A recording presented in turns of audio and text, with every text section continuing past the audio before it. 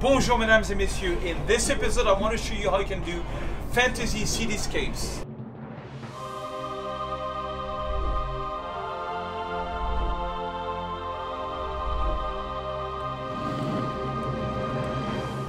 Bonjour mesdames et messieurs, my name is Serge Ramelli.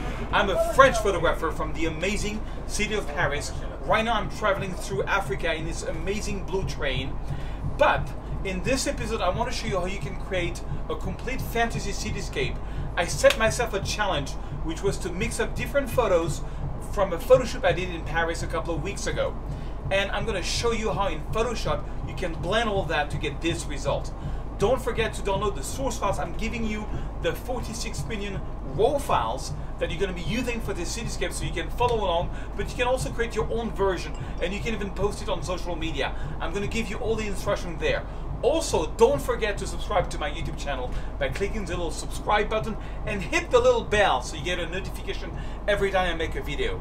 Mesdames et messieurs, let's do it. Alright guys, so I'm excited to share this tutorial with you. I've been challenging myself for the last days to create fantasy composites of cityscapes. A lot of people do landscape, and you know, cityscape is kind of my thing and I want to do it.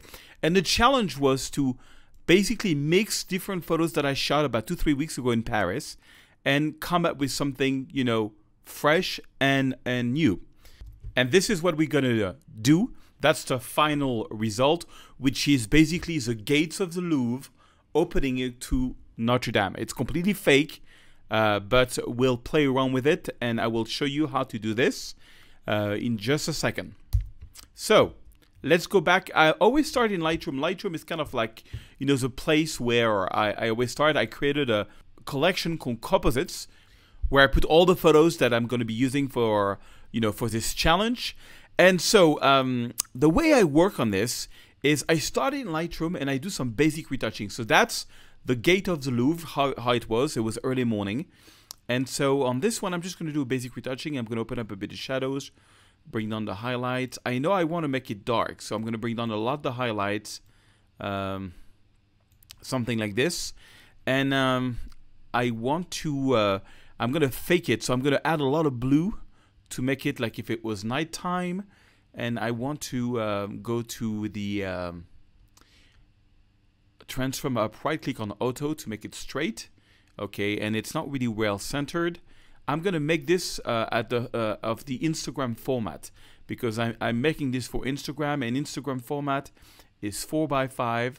So here is that's 4:5, and I'm gonna crop it in a way that's gonna make sense for Instagram. Something like this. No, I need this to be bigger. Yeah, I just wanted to center it a little bit more. Okay, yeah, something like that. I don't know how I did it. I think, you know what? I think at the end I actually cropped it a little different because I want this to be centered. Yeah, I made it not quite Instagram, but something like this. But it's still, you know, it's still like a long format. Okay, so that's the basic idea. And I added blue. I just did some basic things on it. And now I want to add some light. So to add some light, I'm going to zoom in here.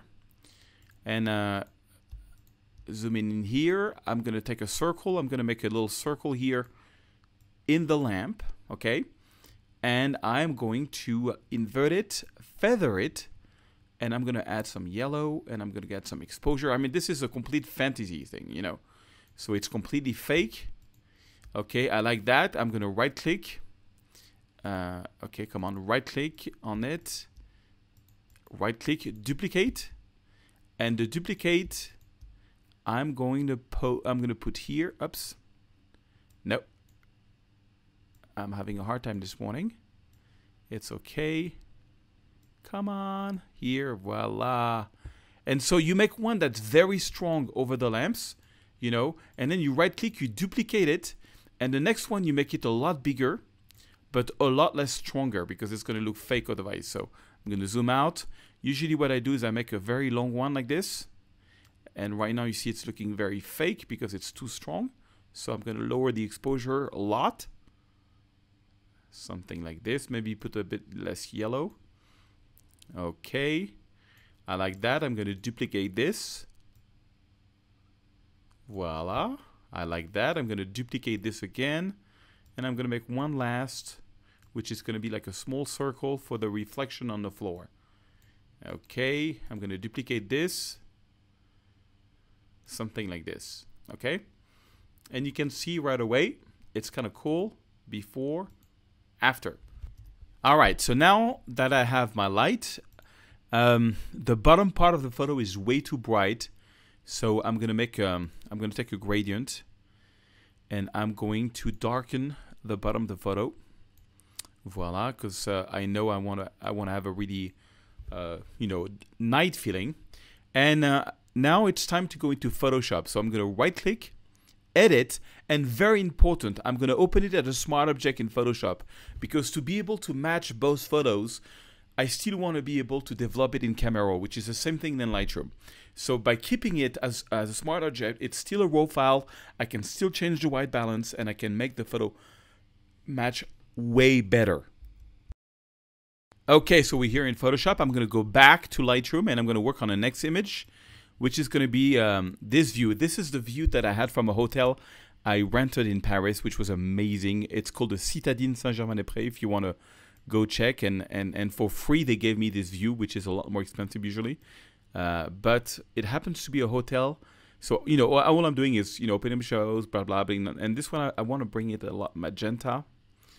Like I have a nice night feeling about it. Yeah, maybe warming up a bit. And I like it. So I'm going to right click, edit, and open as a smart object in Photoshop. So now in Photoshop, we have three things. We have this photo that we just opened, this one that we just opened, and they are smart object. What does it mean, smart object? It means that if I double click on it, it opens Camera Raw and I can change the white balance. Nothing is written in stone. I can click OK and it's going to refresh. So the first thing I'm going to do is I'm going to have to make a cutout to be able to place that photo. And I'm going to work on that right now. And the way I do the cutout, I try different things. And what worked the best was to use the pen tool. So I'm going to press P for pen tool or click here. And the way the pen tool works, and I give you a trick. You zoom it at 300%, if you want to be precise. And then you use the space bar to move around your photo. And I'm going to speed this up. But I'm going to start here. Okay, P for pen tool. And at 300%, I just click and follow the different lines and the shape of the wall. And then you can, make big clicks like this. And, it's just a great way, Pumzy, if you were outside. And you're better off getting a little bit into the wall than being outside. It's going to avoid to have a halo. But because you are at 300%, it's just, really precise. When I started the photography, I used to work for my buddy Kelvin. And he used to train me on Photoshop. That was 15 years ago. And he was working for a fashion show. And he used to give me models that I had to, use a pen tool on. And I was at 300%. And it was kind of cool. And then he would change the background. Usually I use the quick select brush, Command Z to undo. But this time, or you can also press Command V and you can just move the last, the last point that you did. Okay, so you can make, big stripe, long stripe. And also I'm going to make a game with you guys. Is that I'm going to give you all the source files. And at the end I'll show you, but you can create your own version of this photo with all the source file and post it on Instagram. And you tag me with 3 friends. And then I will basically look at the photo. So now, look, you see we're coming to some like, there was some metal things. So I'm only focusing on the metal things. I'm not focusing so much on the leaf, and I'm zoomed in so much that, you won't be able to really see something.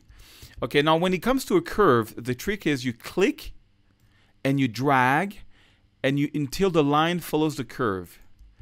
Okay, it's pretty easy. You click and you drag until the lines follow the curve. And if it doesn't want to follow the curve, then you drag furthermore. Usually it works. You see, it works perfect here. And because I'm at 300%, this is very precise. Okay, I'm going to speed this up so that you don't have to see me doing all this, but you get the idea. This one up, Command Z. So when you come from a curve, it's good to finish with a curve, and you can move this around with Command. I'm pressing the Command, which I believe is the Control key. And then when it comes back to small details, you just can click around them like this. It's kind of cool to get all these small details. It's going to look even more realistic. And you see it has a little bit of a fringe, a blue fringe. So I'm trying to go behind the fringe, you know. And it only takes a few minutes to do it. I mean, it's some work, but it's going to be the key point of this shoot. The key point to make it work. So again, when you come close to this, you know, you just make sure you go around this. You need to, you know, to take them into consideration. But usually it's just one click, like one click on the top of this sort of spike, and then one click there. And I remember, guys, I'm at 300%. I am zoomed in so much that it's unreal. So I want to move that one slide. So Command key, voila. Make sure it's right. And, you know, even if it's not precise, it's going to look awesome. So you see the trees which are here, I don't take them into consideration. I really cut out just the door. It's a beautiful door. It's the door to enter the Louvre when you're coming from the Pont des Arts. It's amazing. And you see I'm going to cut out here exactly there, where the sidewalk here. Now, we're going to have a problem with that, but we're going to erase this later on. You will see. I've tested this, and this kind of worked. This kind of worked.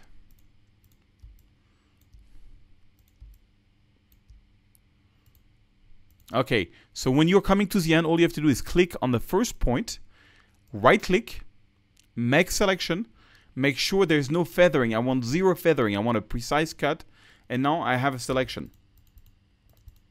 I have a precise selection of this door, and I can click here on a mask, and it's going to mask it out. Oh, it masked the wrong way. All you have to do is press Command I to invert, and now we got a great cutout of that door. Okay, so I'm going to bring in the this raw file. So I'm going to click and drag on it with the Move tool, and position it here, and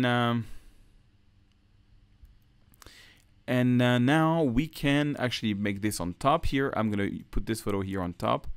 And then I can move around this photo to position Notre Dame where I want it. Something like this. I think kind of looks cool. I think it's a little crooked. So I'm going to press Command T. I'm going to rotate. Oops. Command T. I'm going to rotate Notre Dame. I can make it slightly bigger. It's a raw, I mean, it's a smart object, so it's going to work. So it fills in more of the screen. Now you see the colors don't match at all, and I kind of did that on purpose to show you the advantage of using smart objects. You know, the photo, it just doesn't match. So this is, you know, a lot more magenta. The colors are, you know, not the same. So I can just double click here, and because it's a raw file, I can just add a lot more magenta. Maybe even make it warmer like this. Just to make it match. And it's great because it's white balance, you know. Maybe add some vibrance because the other one is very colorful, and some saturation.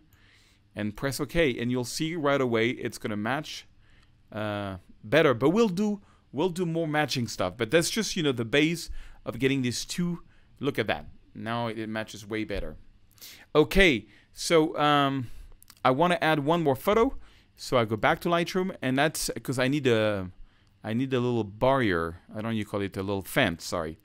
So I got this photo, which I already retouched, you know, just basic retouching, where there is this fence here. And I thought this would be the perfect fence. It's even got a lamp there and everything.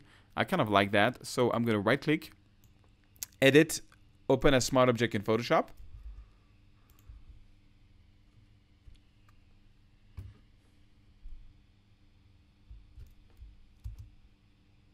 And same thing here, I'm going to make a cutout with using the pen tool of this beautiful you know, fence. So I'm going to pen tool, and I don't know, I'm going to maybe take from here. So remember, you zoom in, Z for zoom in. you got to see 300%. See here, it says 300%. P for pen tool. And c'est parti, mon kiki. Now, on this one, everything that's in there, I'm going to leave it because actually it matches. Because if you look at it, it's the same kind of lamps. It's the famous Paris lamps, les lampadaires de Paris. And some trees, which exactly is what on top of Notre Dame. So it actually works. I'm just going to cut it out here. Okay. And in this one, I'm going to go in the dirt. You see that there's dirt there? I'm going to cut out straight in the dirt. Voila. And then right click. Make selection. Make sure it's 0 pixel. Create a mask. Okay. And now we have a precise cutout of this with a lamp. And this raw file, remember it's still a raw file, so I can still change the color. I'm going to put it over our... Oops. Here. So here it is, and it's too small. So I'm gonna zoom out, press Command T, and make my raw file bigger until this matches completely the size that I want. Sometimes you really have to, yeah, I want to make it big enough so that it matches there. Okay, and let me see here. I'm going to position this under here. So it goes behind. It's already masked out. See, we have a problem with this that we're going to solve, but that kind of work. Now, the color is not exactly the same. It's too yellow. But remember, it's a raw file, so I can double-click on it. And I can change the raw file. I can make it even more blue and add even more magenta and maybe take some vibrance out. And press OK. I don't care about the rest of the photo. All I care is the color of this. I wanted sort of to match this, you know, this wall somehow. So it's going to update the raw files. Yeah, it's better, but you know, we have a lot of blue there. I think we need I think I made too much blue. So let's add back some yellow. Let's actually add a lot of yellow to see and a lot of magenta. And maybe just desaturate the whole thing. The whole photo looks weird, but I'm only caring about this little part here. Okay, the color is right, but it's too bright, way too bright. So I'm gonna make this darker. Double click on it and just make it darker. Wow. And I think I want to take some. I think it's a little too yellow now. It's kind of like a trial and error process, but because it's a smart object, you can just go back and forth and go back and forth and go back and forth, and that's kind of really cool. Okay, and you need to also look at it from far. Yeah, now it's too dark again. So again, as I said, trial and error process. So I'm just gonna make it a bit. I just went to extreme. The first time I did it, I nailed it the first time. Maybe, yeah, shadows are already open. Maybe don't. I'm gonna make the highlights a bit brighter because there was a lot of highlights around the. You see here we have a lot of highlights. I'm trying to make it match. And don't worry, there is other techniques because I'm going to do an overall color correction at the end to sort of make everything blend together. Because that's the only way to really make this work is to add another retouching on top of it. Okay, that's good enough for me now, and I am ready to do some final retouching. But first, I gotta get rid of these two things here. So the way to do that at this point, I have to go out of the raw format, but I'm kind of happy with the color, so I'm just gonna right-click. Here on this part here, and rasterize layer, and that's gonna make a JPEG into it. And then I'm just gonna make this very simple. I'm going to take, usually what I do is I take the spot heating brush tool here, and I just brush this thing away. You can't do that on the raw files, but you can do it here. Look at the great job. You see, this is very magenta. The colors don't match here so much. So I need to add a lot more magenta to this one. That's fine. Let's do that one more time.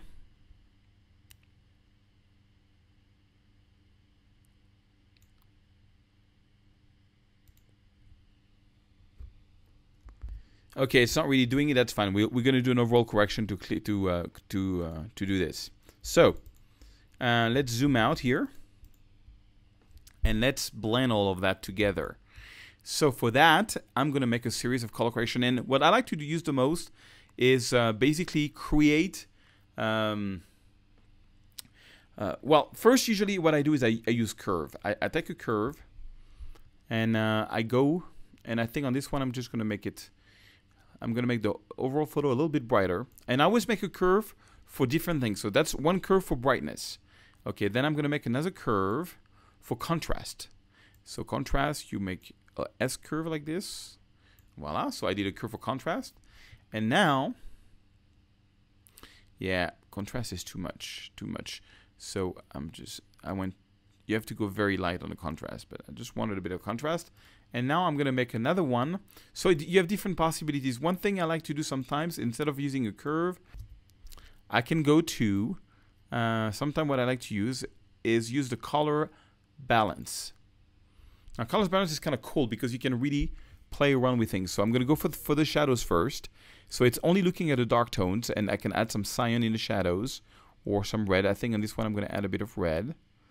Okay, and this one, and then just play around. I think I want to add a bit of greenish in the shadows and maybe a bit of yellow like this. Okay, this is still shocking me, but we'll see if we can correct it a bit later on. I think I'm just going to desaturate this thing. Okay, now I'm going to go to the midtones. Midtones. Let's see here. Maybe add a bit of cyan. I just move them around and see what I like. You know, that's all I do. Okay, I like that. And then go into the highlights. And you completely change the color of the photo. And you sort of blend everything when you do that. Kind of like that. I think I went a little too green here. Something like this. Let me show you before and after. So color balance. See, it gives an overall thing. And this is, now this shocks me a bit less, but this is still, I think, a little too dark and too saturated. So it's still a raw file. So it's funny because the first time I trained on this, I did not have this issue. It just went really fast. I'm going to make it brighter, and I'm just going to take some vibrance out even more and make it maybe a little more yellow and even more magenta. And the overall photo looks horrible, but I'm just looking at this one piece here. And by taking out color, because I've got a color balance on top of it, it's just going to blend everything. And usually what I do sort of to finish it off, finishing it off is, you know, usually what takes the most time. Okay, so wow, that's way better. Now, I'm going to look at my reference image. My reference image is this. The first time I tried it, you see I went on complete different colors. But you know, every time I do this project, I do different colors. But that's why it's a challenge, and that's why I'm giving you the source files, because everybody's going to make something different. And I'm going to explain. I actually like this version too. It's more yellow, it's lighter, but I really like that version too. Usually, what I end up doing next is some kind of dodge and burn, and I love to do dodge and burn in Camera Raw. So I press Command Alt Shift E to create a photo. It's kind of like the final thing, a photo that takes into account everything that we've done so far. Whoa. Oops, sorry. Command Z. I did it at the wrong. You have to go all the way to on top of all your layers. Command Alt Shift E. So it takes into account everything that you've done so far. So here I am. And then I go to Filter, Camera Raw. Because I'm so in love with Lightroom and I'm so used to the Camera Raw, I love to do my dodge and burn there. I mean, there's other ways to do it, but I love to do it. So for example, I think this is too bright. So I'm going to take a little brush and I'm going to go to minus exposure. And maybe make my brush a little smaller. Size a little smaller, maybe smaller. Make sure when you do dodge and burn that like flow and density is in the 70s. It was a good year. That's when I was born. Just kidding. And you see I'm making this darker. But now I'm brushing on everything. You see, I'm brushing on everything, and it's influencing everything. And here we have a bit of a color issue, so I'm going to add some yellow. You see I'm adding some yellow there because there's too much sort of red or something. So okay, I'm going to break a new brush. Same thing here for the bottom. I want to make this a little bit darker maybe and take out some saturation of this. There's some color there.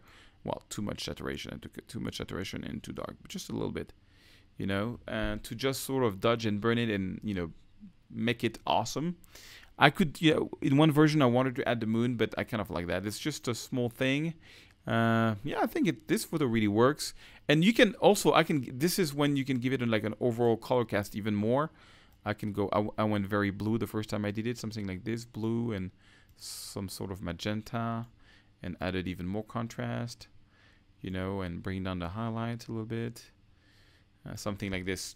I did something like, you can play around, or you can go, you know, much more yellow, just how you want it, you know.